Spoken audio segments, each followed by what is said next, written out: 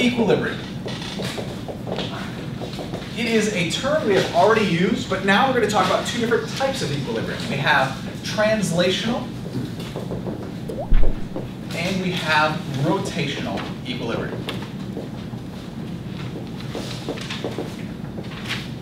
Translational equilibrium is the equilibrium we already talked about. Christina, what is the condition for translational equilibrium?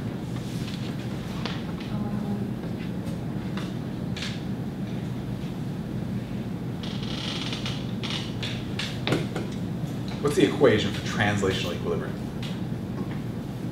Who can help Christine out here? Christina, what is the equation for translational equilibrium?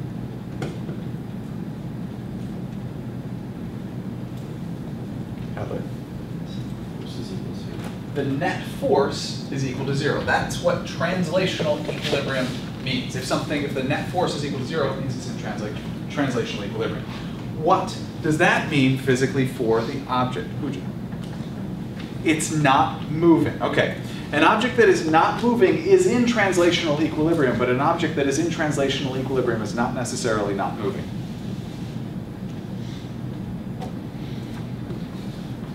An object that is at rest is in translational equilibrium, but an object in translational equilibrium is not necessarily at rest.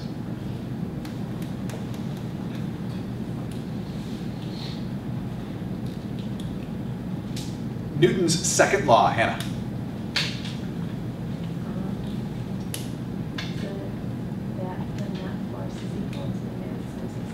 Net force is equal to mass times acceleration, where both force and acceleration are vectors.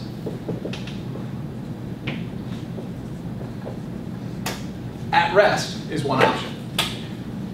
If the object is in equilibrium, that means that the net force is also equal to 0, which means what else, Jessica, is also equal to 0?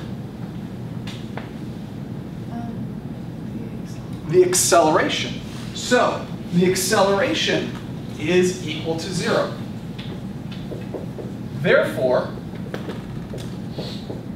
the object is either at rest or what?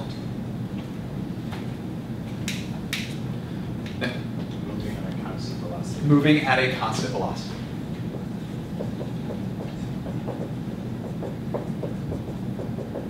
So again, if it's in translational equilibrium, that means the net force is equal to 0. This means that the acceleration is equal to 0. That means that the velocity is not changing. Therefore, the object is either at rest or it's moving at a constant velocity. Now, whenever you sum the forces, you have to identify a direction. Please remember that. You always have to identify x, y, in, so on and so forth. Translational equilibrium is net force is equal to 0. Rotational equilibrium means that the net torque is equal to 0. Okay, what does that mean then in terms of what's happening to the object? Christina, what do you think? What does that mean? We're using the fact that we just talked about translational to apply it to then rotational.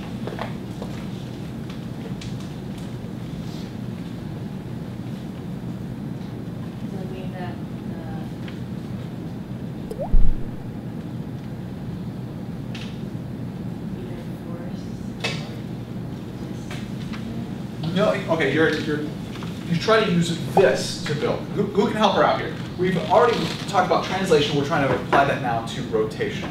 So what does it mean if the net torques are equal to 0? That means that the angular acceleration is equal to 0. Therefore, the object is either, does it really have an E on the end? I feel, yeah, okay, good. I just couldn't decide whether it really had it. Okay. This means the object is either, Dana,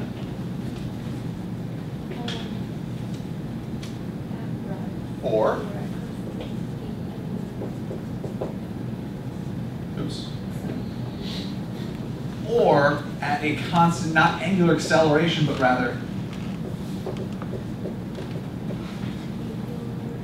velocity. Technically, it is a constant angular acceleration because it's of 0, but I'm not going to do that. So it's a constant angular velocity, or it's at rest because the angular acceleration is equal to 0. Now, to complete this, I do want to put what it's equal to It's equal to the moment of inertia times the angular acceleration. Now, moment of inertia, capital I, is not something that's a part of this class, and we don't really go over it. I did talk about it briefly at one point. Recall that the moment of inertia is equal to, for an object with shape, the integral of r squared with respect to the mass. Integrals are not a part of this class. But for those of you who are taking AP Physics C next year, don't you worry, that will actually make sense to you at some point. Trust me, it will.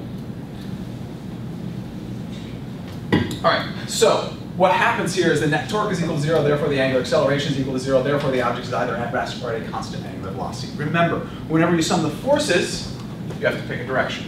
Whenever you sum the torques, you have to identify an axis of rotation. Now, that is so important and so often forgotten that I am, yes, using various colors today, and I'm going to put that in yellow. Caution.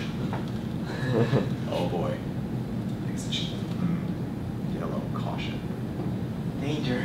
No, it's warning? People forget it. I don't know. I'll have to come up with some reason for the yellow. Okay. Okay, so please don't forget the axis of rotation. Although yellow you can't read at all, which is somehow goes against the whole concept. I don't know. I'll have to figure it out. But you know what it says, right?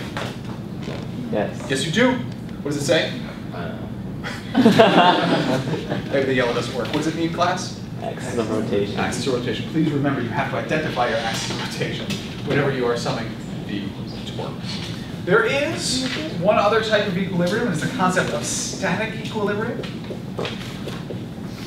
And all that means is if you are in static equilibrium, you are in both translational and rotational equilibrium. So static equilibrium is both translational and rotational equilibrium. And when something is in static equilibrium, you can pick any axis of rotation. Because if the object is in static equilibrium, it isn't actually necessarily rotating in any direction. Therefore, you could pick any axis of rotation.